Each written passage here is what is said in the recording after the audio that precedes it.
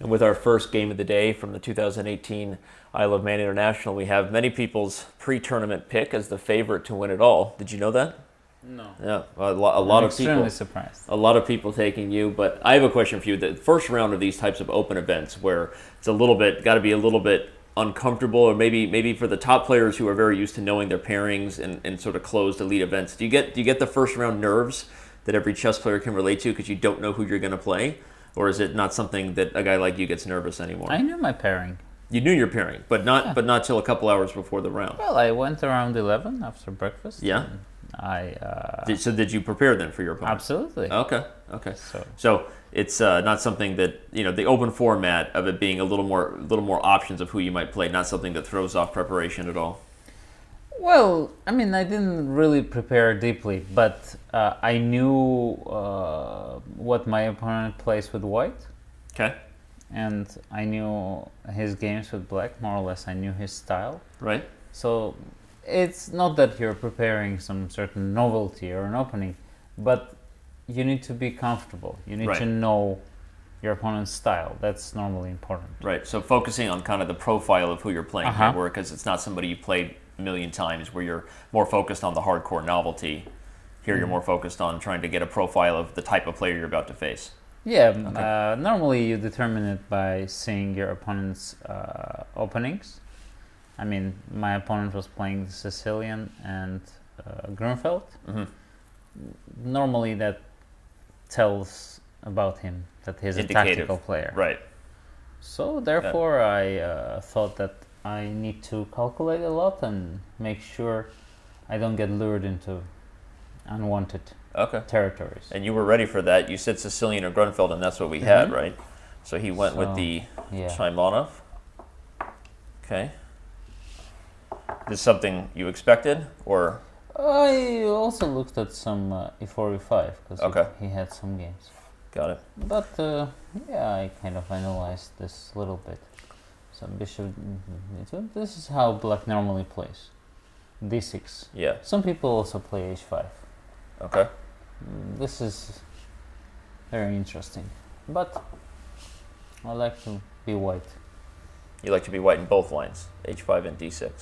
D6 is very solid. It's the best move, I think. Okay. So castle, bishop D7. Yep. So basically, black is he's not developing his pieces early on, not to get into some unwanted knight D5. So he keeps the guys there. And his next move would be bishop e7, because see queen h4 meets with h5. Takes bishop f6. Queen is trapped. Very nice. Okay. I mean, not immediately, whenever I take. Right. So, and here I played this. I think I looked at this. Maybe not here, but I thought it's interesting. Did you get a feeling that maybe surprised him a little bit? Not the most common move? Yeah. Okay. But I didn't remember exactly how black should play in this position. So, I was thinking maybe rook c8. Yeah. But anyway, maybe I would do the same. Same idea. It's hard to tell. It has to be analyzed. And so you're not worried about this pawn falling in lines with knight takes It's d4. very principled. This, generally this whole position. Right.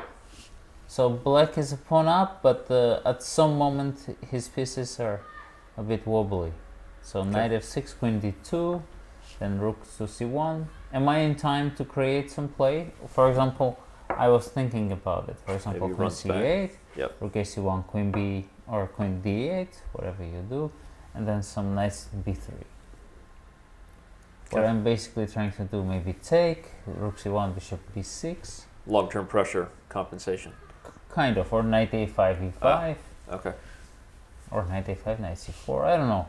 It's type of a position that you have to analyze to understand, because so he played knight f6, c4, and here as well he should take the pawn, because if he allows me to plant this guy here, then I own the center. And what happened in the game? You established a comfortable Maroczy bind. And he cannot really compromise this pawn by playing, for example, bishop e7, somewhere playing b5, because I always have these e5 tricks, and also most of the time this b5 is in my favor. Because there are ideas where I can plant the bishop on b4, you know, or even if you manage to get everything right, this pawn is hanging in many lines. Yeah. B5 is only good for black when he's fully prepared for it. Right, traditional accelerated dragon, Maroczy bind, whereas here, B5, you might even just have the 2-on-1 endgame advantage in a lot of those positions. Okay. Yeah. So he didn't take it. You think that was partly the Levon Aronian factor? Playing, maybe he was just nervous. Perhaps. Okay. Well, the G6 is definitely a concession. Right. It doesn't look Well, especially in a principled line where if the pawn is on E6, by definition, the bishop is going to be needed to guard the pawn, right? This isn't a traditional dragon. So this was sort of a... But it's not that this is so much better than G6, because it's still kind of unpleasant. Yeah, he's still going to have to do, whether it's knight E8 or rook D8, to deal with what he had in the game. You won't be able to play B5 early on, and whenever I want, I can stop you. Okay, got it. So he played G6, and now B3. Here comes the creeping bishop to D6. B3. Rook D8 has to be played. Queen D2. He castled. And I played Rook D1. I'm not sure my play is super precise, but I thought the position is so pleasant for white. It doesn't require precision. So he took and played bishop to C8. C8. No, he played rook. Yeah, he played rook E8 first. Okay. Yeah. Then I played rook C1.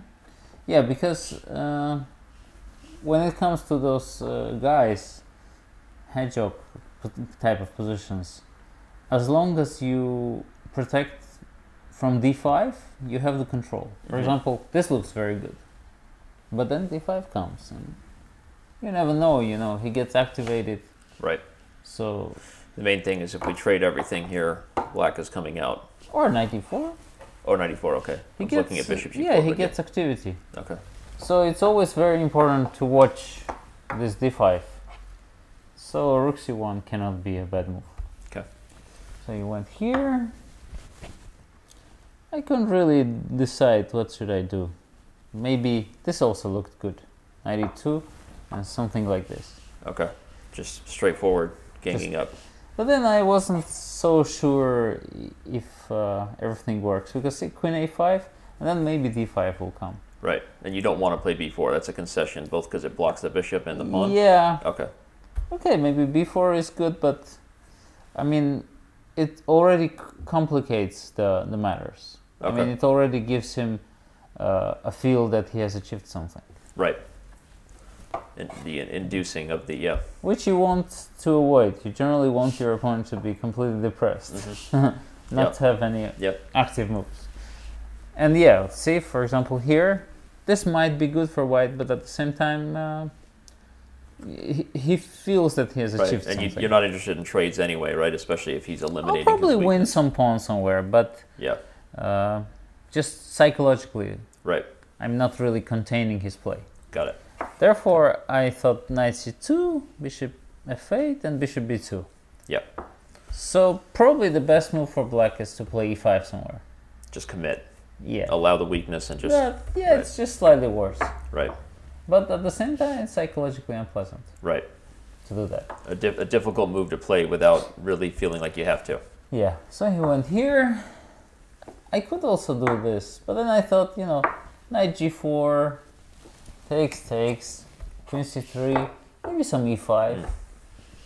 I mean, white is clearly better, but I think I'm giving away too much.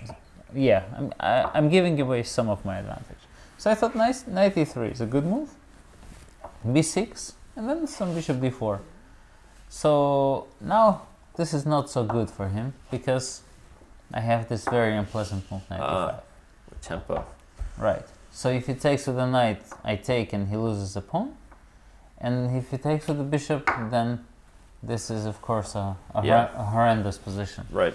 Because rook c8, f3. Put the bishop on f1 or h3, even better. Right. Yeah. This is lost. Right. Positionally lost. So key that you play bishop d4 at the right time, and he can't just play the natural bishop b7. Oh no, you didn't actually. So you were thinking you could have gone for that line. No, I did that. You did, okay. So he didn't play bishop b7. He played queen here. Right. And, okay, I can force him already to play e5. But I thought, you know, it wouldn't be in my style not to set up a little cheapo. Right. a cheapo, but sound based on a couple things, because even if he doesn't blunder, you are relocating maybe the bishop at times. No, basically, what I'm trying to say is, if I play like this, what are the probability that you're going to play bishop b7 here? What is the probability? It's not a big probability, because anyway I want to play f3. Right.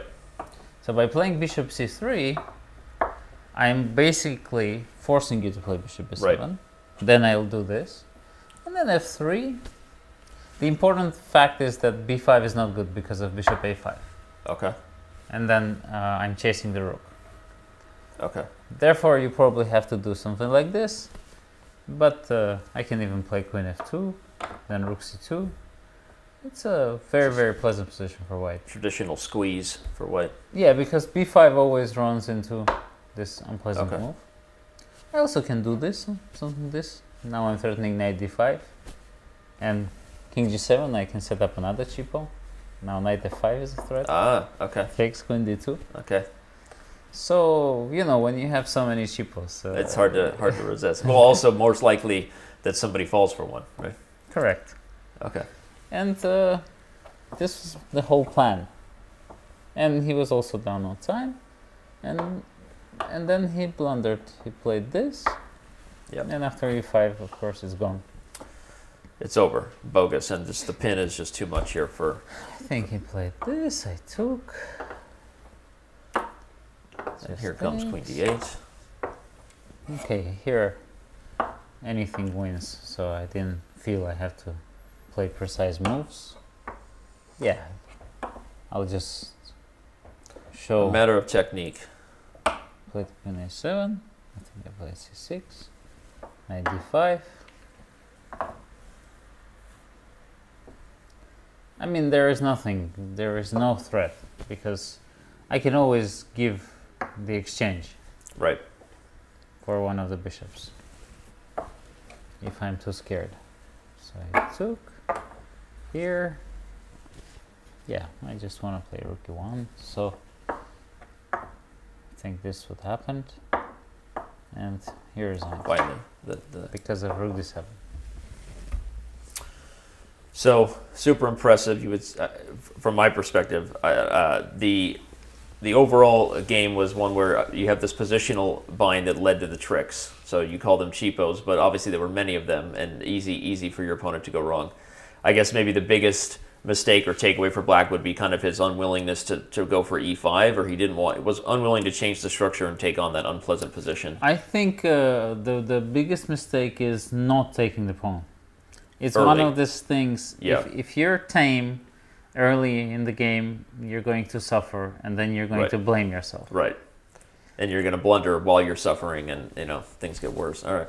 Well, thank you so much for joining us. Obviously, we hope this is the start of an amazing tournament for yourself. I know we surprised you. I like the studio. I like coming here. So we thought maybe we would have a different angle with the infinity mirror. We thought that might be kind of a sexy little plus, but we didn't go with that. We kept the professional look. So, but I appreciate that. This is normally where actors hang out while they're on stage at this place. So great. Well, again, we're actors. We are actors, right? Especially right now, and we hope to maybe have you again if the role continues. If you keep winning every game, maybe we'll have you again at some point here. So anyway, thank you, Levon. I take your word for it. Yep. All right.